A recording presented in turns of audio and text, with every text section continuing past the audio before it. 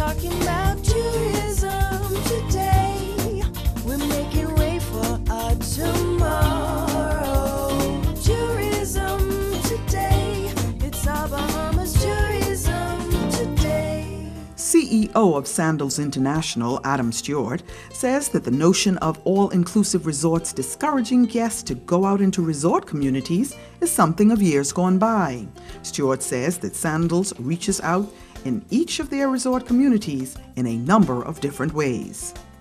What we do at Sandals is we don't leave it there by default for people to find out about what there is to do out there. We actively set it up on the websites, with the brochures, in the televisions, in the guest rooms, so the guest understands what there is to do.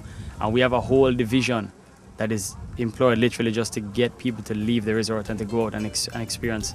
There is also a Sandals Foundation which raises money and establishes a wide variety of mentorship programs for people who have the greatest needs.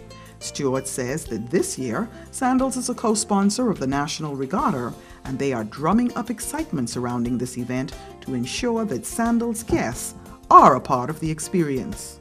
This is a magical island, and all we have to remember together with the local Exumians is that at the end of the day, if we don't take care of the customer, they won't come back. They won't go back to Toronto. They won't go back to New York and brag about the Exuma.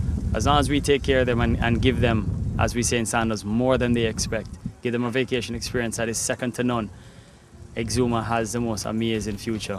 Stewart says he firmly believes that customers develop an affinity with the destination when they visit the local attractions. An affinity, he says, that cannot be found in the confines of a hotel room.